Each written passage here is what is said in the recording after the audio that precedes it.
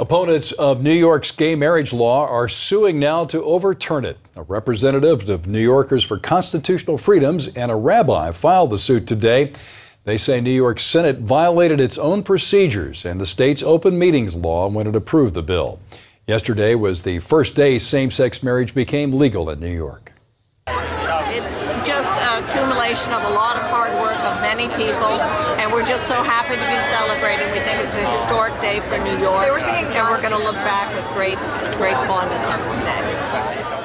Thousands of people protested the new law across the state of New York. They say Governor Andrew Cuomo redefined marriage and did not give the voters of New York a say in the matter. Maggie Gallagher is with the National Organization for Marriage. She's joining us now to talk about same-sex marriage in New York. Maggie, as I mentioned, thousands turned out to protest lawmakers redefining marriage. What do the protesters want to see happen now? Well, I was at the rallies there in Manhattan, and it was 10,000 people, thousands more than we predicted, largely Latino, African American, and a few white suburban girls like me. And there were rallies in Albany, Rochester, Syracuse, which we didn't even organize, as well as Buffalo. And the message is let the people vote, letthepeoplevote.com. The goal, this was imposed by elites, by a sellout of the Republican Party in particular, and we have a 4-year plan. The first step is making it clear to the Republican Party and to the Democrats who flip-flopped on this issue that was a really bad idea. The goal is ultimately a marriage amendment, which we'd have to pass through the legislature and take it to the people of New York. Maggie, we've talked many times about this issue, not just in New York, but across the country. It appears now that the camel no longer has his nose in the tent. He's knocked the tent down. Do you really hold out hope in your organization that you're going to be able to stem the tide?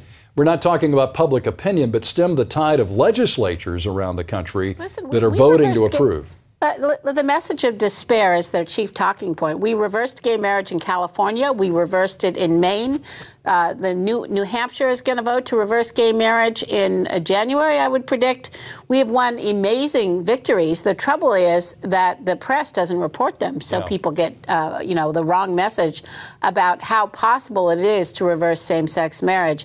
Yes, I do think that we can stop. There are very few legislatures. We stopped it in Maryland. We stopped it in Rhode Island. These are very deep blue states. The key, however, is that what was new in New York is that the Republican Party helped pass a gay marriage bill. And we're going to have to reverse that. What Republican elites are threatening to do is shut down the Republican Party as an effective vehicle. So there'll be no party willing to stand for marriage.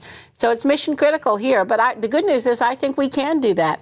Ask Didi Scozzafava whether it was a good idea that she voted for gay marriage. She's not a congressman from New York right now because she voted to pass gay marriage. And I think it's going to be a bloody mess in New York, but after the 2012 elections, it's going to be very clear to the Republican Party that it's a bad idea to vote for gay marriage if you're a Republican, if we do our jobs right. And we pledged $2 million to this effort in New York.